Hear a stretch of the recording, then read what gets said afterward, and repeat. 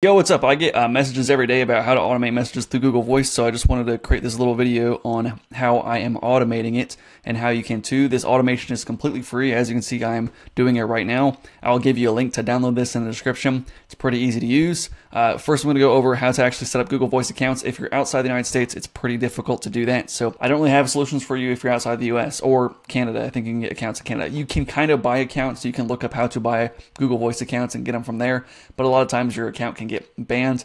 The main way of doing it, honestly, is that you have to have a USA number if you're outside the US. So you can do that through different services. Like there's a tool called Tello, and you can get a USA number, and you pay for it for like $10.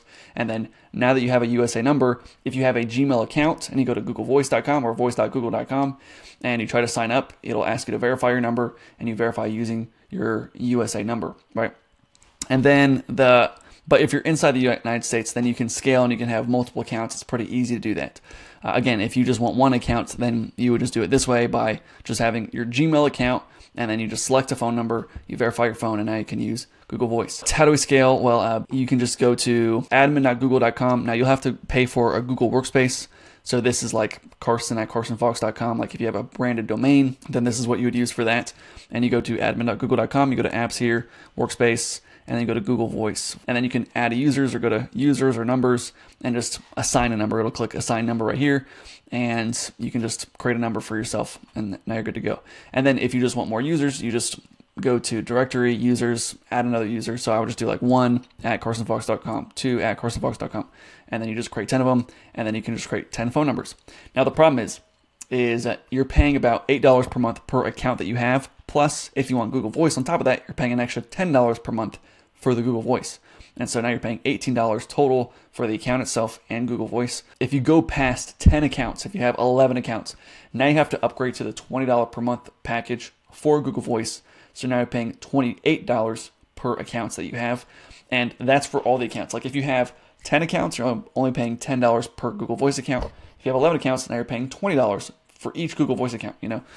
And so that's kind of annoying. If you want to scale past 1,000, you have to kind of think about that. Now you can also get 10 different Google Workspace accounts. Another problem with that is that if you just create a brand new Google Workspace account today and try to set up a whole bunch of Google Voice accounts today, it's probably not going to approve you, or it'll probably just shut down your phone numbers pretty quickly. Some people have tried that. It doesn't really work that well. So anyways, that out of the way, how do we create the Google Voice accounts? Now we have to set them up one by one. So here's how the automation works. If you look up here at the top, it says voice.google.com/u/0. Now, if I change that to 1, now we're on account number 2. So 0 is account 1, 1 is account 2, 2 is account 3, right? And it just keeps going, keeps going. And you can sign it up or sign into up to 10 accounts on one browser. So as you can see, I'm signed to 4 accounts. This one, 2, 3, 4, right? So I can go up to number 3, which is the 4th account. And then if I go to number 4, number 5, whatever, it'll just take me back to 0, I believe. So if I try to go to number 4 here, voice.google.com/u/4, it takes me back to 0. Okay, which is probably hard for you to see, but it's there, right? So obviously that's an issue if you want to get past 10 accounts. What I do to get past 10 accounts is that you would just have another browser, and then you just sign into all 10 accounts on this other browser, and you just do it again. So it's pretty easy. But all right, from there, now there will be a link in the description for a zip file. You want to download that zip file. It's just going to look like, it's just going to be a Google Drive folder. Let me see if I can, I'll be able to pull it up right now, but it'll be a file right there. Then you'll go to this Chrome extension, settings here, manage extensions, load unpacked. It'll be a zip file. You're going to want to unzip that so that it's just a file like this, just a folder. And you're going to click into that folder, click select folder, and then it'll come up like this as Google Voice multi-account sender. It has this little box thing, whatever. And I just created this through ChatGPT. I just had, what's really cool about AI, all the AI tools now, is that you can just tell it exactly what you want, and it'll spit out a Chrome extension for you, which is pretty cool. And you can just download it, and it'll tell you if something's wrong. Like it'll tell you how to fix it. And so like the UI was really off, and it was just looked ugly. So I was like, make all the buttons orange, make it look a little better, make the text white except for the text in the box, make that orange as well. and it was able to do all that. So you just tell it what you want. It's able to adjust it, copy, paste, and now you've got a Chrome extension. Cool. So just a free tool I created, and it's pretty easy to use. All you do is you type in what message you want to send. So I say, hey, this is Karsten Fox. I love you. Okay. And then what we want to do is we just have all the phone numbers that we want to send to. So I'm going to get a list of phone numbers. So I pasted my phone number a couple times right here. I'm just going to copy this, and then I can just paste it into the Chrome extension. Now it's separated by line. So if you have a list or a CSV file of all the people that you want to reach out to, you can just put it in CSV and then just copy and paste it. Now, if you want to change this where you want to be able to upload a CSV file, or you want to have variables where you want to say, hey, first name, this is blah, blah, blah. I want to see if you're interested in blah, blah, blah. You can do all that. This is just very simple. It doesn't have any variables. You can't upload a CSV file, all that stuff, but you could potentially do that. You just have to have AI build that for you. So I've built some other Chrome extensions using AI, and like this one, I think, yeah, you can download CSV. This is like a Facebook business page scraper. It'll download a CSV. You can upload a CSV file. It's pretty cool.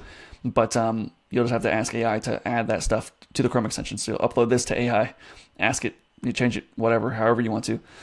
Anyways, all right. Hey, this is Karsten. Cool.